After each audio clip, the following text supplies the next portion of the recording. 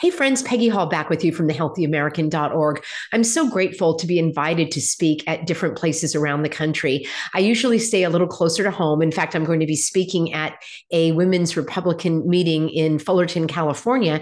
But several weeks ago, I was invited to speak in Tennessee at a freedom festival, and I was unable to attend, but I did create a presentation that I'm about to share with you now. So I thought it would be a good idea to reuse this information so that you could see the message that I was sharing with the good people of Tennessee who are standing up for their freedom. And of course, there's great news coming out of Tennessee when it comes to keeping the air clean and taking action against the spraying of the skies. I'll be doing a different video for you on that topic, but I did want to bring you the encouragement that I sent to the people for their Freedom Festival. So I hope you'll enjoy. Hey, friends, it's Peggy Hall here from The Healthy American. I'm so honored to be a part of your Freedom Festival, and I hope that next year I'll be able to attend in person. At The Healthy American, I have been at the helm of truth and freedom, and over the last several years, along with my husband, Pastor David, we have helped thousands and thousands of people keep their job without the jab. We have actually turned back the mask requirements in Orange County, California, my home county. And we were also able to put a stop to their vaccine passports that they wanted to impose upon the population. Now, you may be like me, and perhaps you never attended a Board of Supervisor meeting or any other school board meeting up until all of this hogwash that they sloshed all over us. But I certainly went into high gear when I realized that tyranny and oppression were unfolding right in front of my eyes.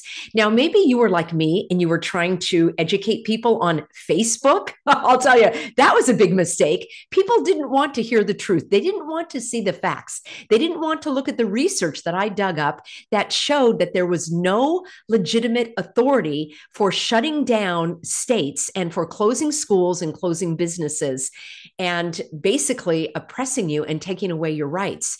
So my background is actually in political science and international policy, but you don't need a background in political science to know that these measures, I'm never going to call them mandates, because a mandate is not a law. That was another way that they were trying to bamboozle and hoodwink and dupe us into believing that what an unelected health officer told you to do was the law, and it wasn't. So I got so frustrated trying to talk sense into people on Facebook. My husband looked at me and said, "Sweetheart, what are you doing arguing with people on Facebook? It's like a dive bar. It's like a bar brawl in there. No one wants to hear what you have to say. If you want to educate people on the law and on their rights, why don't you make a video on YouTube?" People go to YouTube because they want to learn something. And that's exactly what I did. I published my first video, and it was called "Why the Emergency in California is Illegitimate, Invalid, Null, and Void." And I set about to break down the Emergency Services Act in California. And I showed very clearly that the conditions that we had in California did not meet the definitions of the law. And to this day, we have never been in a legitimate emergency. Now, I just need to give you a little an aside here. My county, Orange County, California, is still under a COVID emergency. Yes, I said it. I'm actually suing the county because they have been holding meetings in secret where the law requires them to hold these meetings in public. In fact, they even looked around the room at each other and said, "We're not going to end this emergency because if we do that, we will no longer get money." And I need to tell you that the chairman of that board of supervisors, Andrew Doe, is being investigated now because he basically did money laundering to the tune of, let's round it out to $14 million that he gave to his daughter, who out of thin air, as a 22-year-old, never having a job before, created her own nonprofit, and all of these millions of dollars of our tax dollars and the money that they print out of thin air was funneled into this organization. And I've had my Healthy American research team calling that outfit, and they don't answer the phone. There's nothing on the website saying how they spent their money. And so the fraud and the corruption goes very, very deep. I am suing the county for them to legitimately end the emergency. And it is one of the most important lawsuits that is ongoing now. And by ongoing, we're going into 3 years. And this is how those circus clowns at the courts are trying to drag it out. They're trying to drain my pockets. They're trying to psychologically wear me down. And I am never going to give up. I'm on record saying I am marching this all the way to heaven. I am requesting the judge to issue a ruling that says the county has to follow the law in an emergency. In an emergency, the law was written to tell them what to do in an emergency. And they said, we don't have to follow it because it's an emergency. This is the level of corruption that we're dealing with. And it's so very important because this county is saying that they are going to wait for the governor to tell them what to do. Well, you know, and I know that that is a totalitarian dictatorship when you have one man rule. This case is very important. If you'd like to learn more about it, I have an entire playlist on my YouTube channel, which is The Healthy American Peggy Hall. I would love to see you there.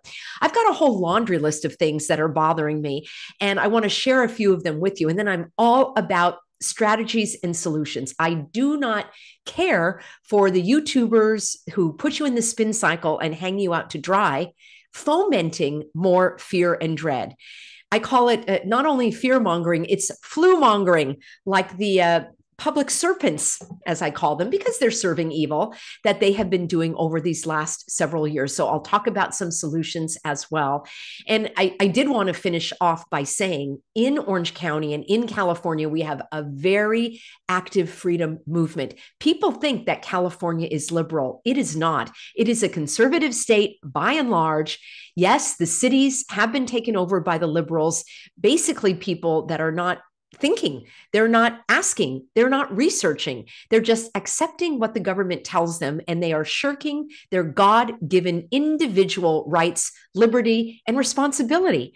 And that's exactly what I stand for, is independent thought and responsibility. I'm not responsible for your health. Your doctor's not responsible for your health. Only you are responsible for your health. Why should I put on a raincoat to keep someone else dry? All of those things should be our own personal choice. So in Orange County and in California, every county has been very active.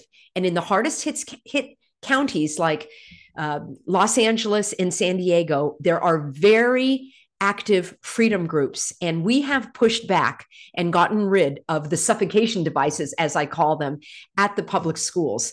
I have helped people keep their jobs open legally because they were shutting them down thinking that that was a law and they had to follow it.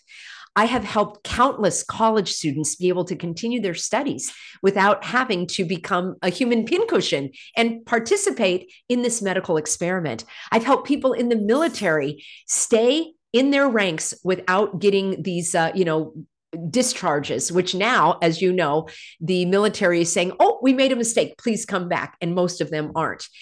I've helped people from all different branches of working in the federal government. I've even had people from the CDC and the Equal Employment Opportunity Commission and the FDA and the Department of Homeland Security reach out for my help, along with my husband, Pastor David, to help them understand their rights when it comes to their religious beliefs. And I will say that this push to eliminate our religious rights is starting in these woke places. I call them the woke place. And I am fighting against it. I'm standing against it. And we are seeing the tide turning in our favor because these diversity and equity and inclusion operations are now being reduced at many of these places. So I'm happy to see that there is a lot of light at the end of the tunnel. And of course, victory is ours. We know that because the truth is on our side, the law is on our side, and Jesus Christ is on our side. So let me just talk about a little laundry list of things that are troubling me and kind of an overall approach for what we can do. I don't know if you've looked up lately, and I don't know if you have blue skies in Tennessee, but we have milky skies in California. You rarely see the sun anymore. And I have done a series of videos, if you're interested in learning more, about why these are not contrails from jets.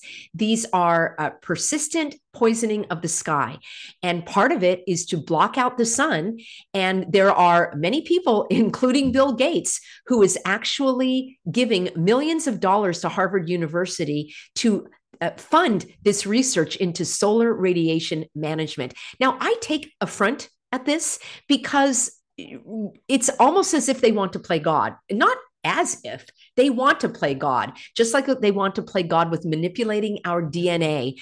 Oh, I forgot to tell you, everybody, this might come as a shock to you, but I am fully immunized.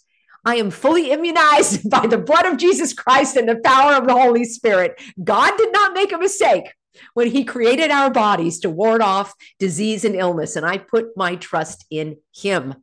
Yes. Oh, I also needed to tell you that I actually have a medical condition that prevents me from wearing that suffocation device. Yes, it's called breathing. You see, the good Lord above created two airways, our nose and our mouth. And I'm certainly not going to cover either one of those. All right. I need to breathe in God's breath of life, and I will never restrict it. Hashtag never have, never will participated in any of it.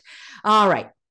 What else is really bothering me? This escorted migration, that's how I call it, because these are not people that are escaping their countries. They are being escorted into this country with your tax dollars and my tax dollars and the money that they print out of thin air.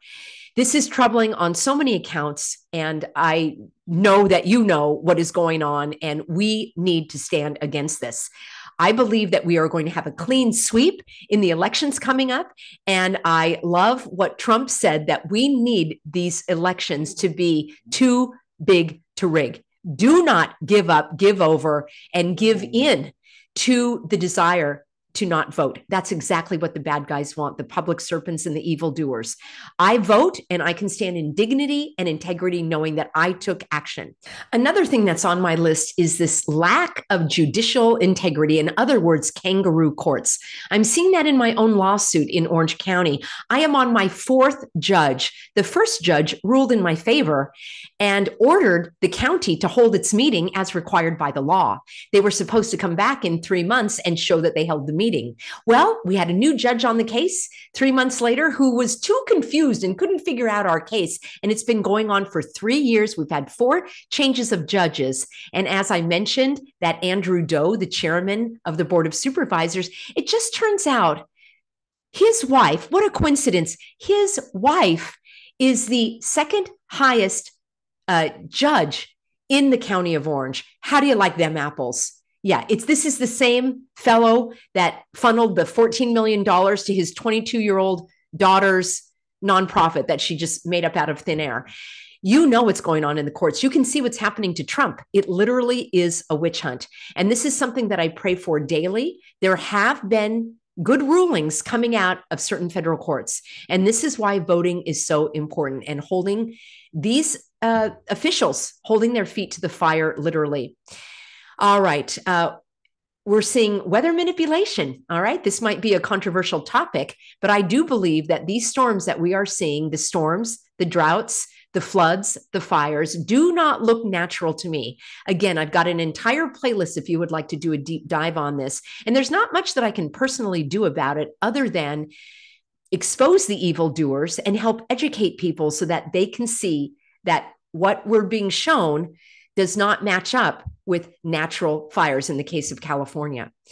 All right. One thing that we know is driving all of this is globalism and what I call the New World Disorder. Yes, our friends there, Nasal Schwab, that's another little nickname that I have for our friends over at the New World. Actually, it's the World Economic Forum. Yeah, the WEFers and their friends trying to push through the New World Disorder. That is something that I've also spoken out against. And I know many people are exposing that as well to defund the WHO, who, by the way, has no legitimate authority in our country. But I will tell you this, whether or not the WHO tries to inflict its nefarious dealings upon us, it's up to each individual to stand strong. Whether or not the United Nations is marching in, whether or not those injections are still on the pharmaceutical shelves, the pharmacy shelves, I am not going to participate. It is up to each one of us to stand in liberty, dignity, and freedom, and to take those actions that align with our values. All right. What about this gender mutilation that is going on? Now, the good news is in California, we have an action that's going on right now, and it is a referendum, which means we, the people in California, have the ability to put to a vote a new law, and that is to ban all of the gender mutilation surgeries for children. Can you believe we're even having this conversation? Lord, help us. This literally comes from the enemy that wants to destroy God's greatest creation, which is humanity. It's not the earth. Yes, God created the earth for us. And the evil doers want to mock, intimidate, and manipulate and mutilate our children. In California, we are standing against it. We are protecting the children by working to get this initiative, excuse me, I called it a referendum. It's initiative on the ballot. And this is to prevent not only the gender surgeries, but also the giving of hormones to children. And if they're 18 and they want to make these choices, may the Lord be with them in their struggles. But children, we draw the line. So we are working very hard in California to put a stop to this. As I say, most people in California are conservative, small business owners. They want to work hard, be left alone by the government. And I do believe that we are going to see the pendulum swing even in California. All right. Here's another one on my list. Trying to normalize the killing of developing babies in the womb and calling it healthcare, calling it a right. Well, we have a right, and we have a right to life, and all life is sacred at every stage of development. I am 100% against this idea that, well, you can have an abortion up to 6 weeks. So prior to 6 weeks, that developing life didn't have value. I know there are states that are pushing back against this, but the normalization of this is what we need to fight against. We are hearing that this abortion is safe and effective. Well, not very safe for the baby. The governor of California took out billboards in states, probably in Tennessee, in South Carolina, in Alabama, in Indiana, I believe, with billboards using Bible verses to promote the murder of babies. We are face to face with evil, my friends. So many people spoke out against that. And evil carries within itself seeds of destruction. Victory is ours, and we need to continue to expose the evildoers. What about these orchestrated events designed to take away the guns? Yes, we've seen them in every state, and we will continue to see more of them. Why didn't we see these events when Trump was president? I ask you. My view is that the evidence shows that these are either false flags or psyops. I've broken down several of them on my channel. You can also follow me on Rumble, because a lot of the videos on YouTube don't stay up that long because they are at risk of getting me a strike. So if you're interested in that, and if you know that a lot of these things don't add up, you can learn more by following those videos. What about the coerced speech? Not only censored speech, but coerced speech, where people are being forced to say and do things that they don't believe? What about the cake bakers that are being sued because they will not bake a wedding cake for a same-sex marriage?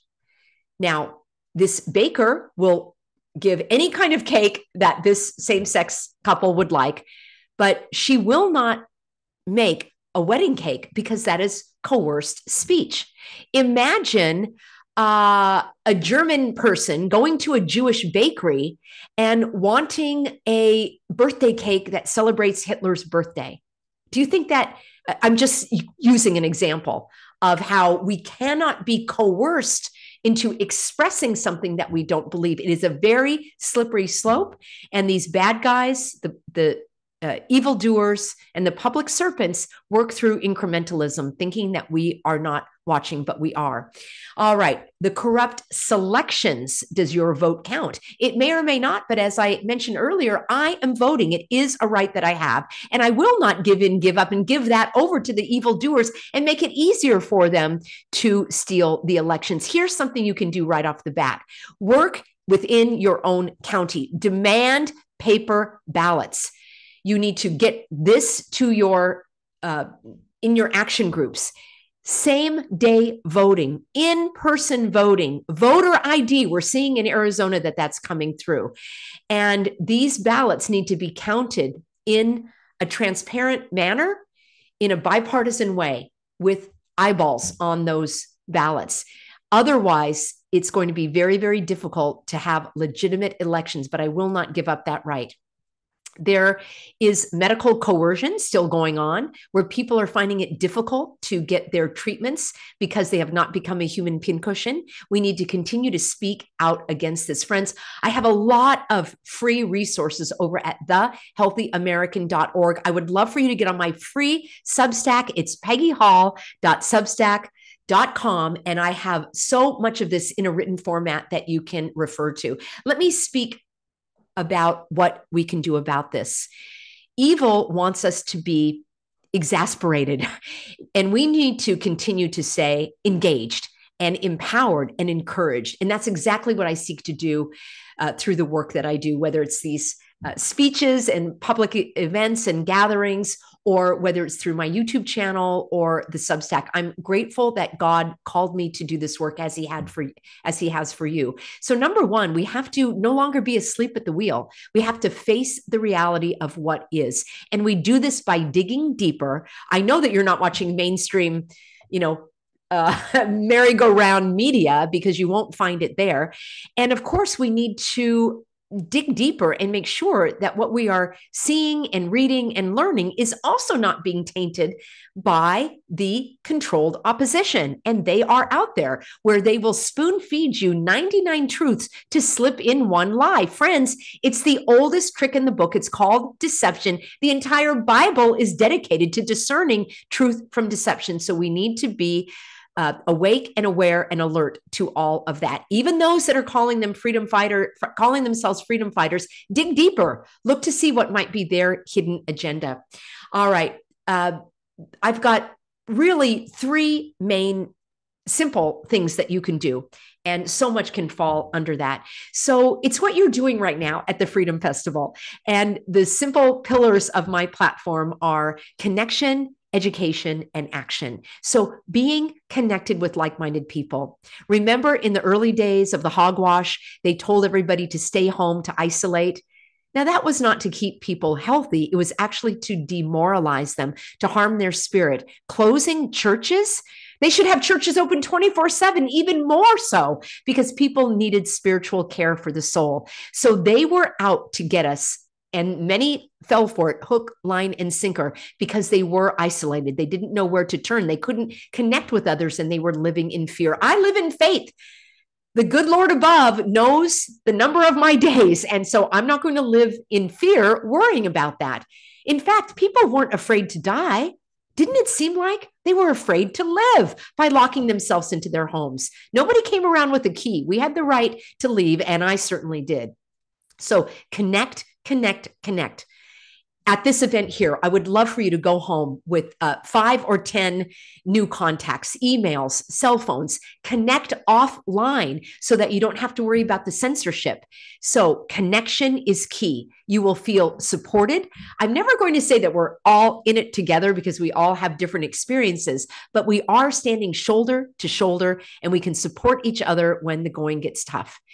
Now, the other thing is education, and that is so important. Knowledge is power. And the more that you can go to the original sources, not the mainstream media, and maybe not even the videos on Rumble. For example, when there is a Supreme Court ruling, I don't go to ABC News. I go to the Supreme Court and I actually read the ruling.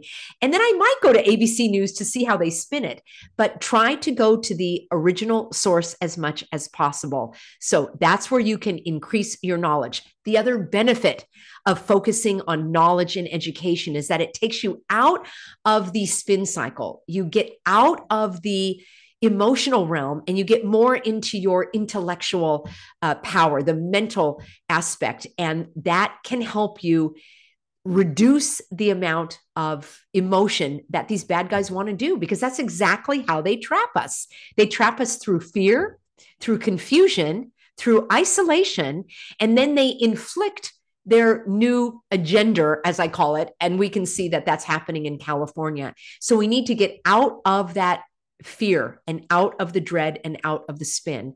And one of the best ways I know how to do that is with my third pillar, which is action, taking action, even if it doesn't yield the results. I'm in a 3-year-long lawsuit that has drained my pocketbook. It has been very demanding, but I am so glad that I did it regardless of the result. I know that I took action in a way that I knew how. Now, we do have an upcoming hearing in April, and all we're asking is for the judge to rule that the county has to follow the emergency laws during an emergency. I know it sounds like there's more to that, but that's all it is. And of course, they're doubling down and trying to extend this and draw it out as long as they can. But at least I took action. You're taking action by being here. And that is so important. You feel empowered instead of powerless. You feel like the victor instead of the victim. And it can inspire others to take action as well. Not everybody wants to make a video. Not everybody wants to speak at an event, but you can share videos. You can have conversations with others, and you can do what God calls you to do. Prayer is powerful. It goes without saying that that is the foundation of everything I do. And God has called you to this work. And he has called me as well. And I want to let you know that I am marching this all the way to heaven. And I have a feeling that you are as well. Thank you. God bless you. Have a wonderful event. And I look forward to seeing you in person at the next Freedom Festival.